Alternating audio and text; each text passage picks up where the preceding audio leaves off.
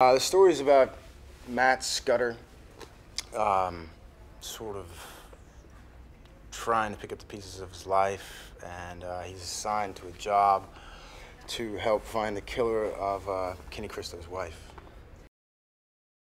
What you learn about Peter throughout the film, he's been dealing with addiction for a long time.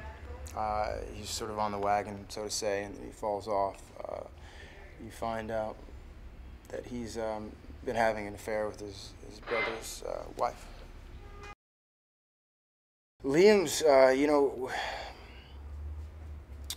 he brings a lot of ideas, you know, with it's either sort of movement or pacing or cutting or adding or improvising.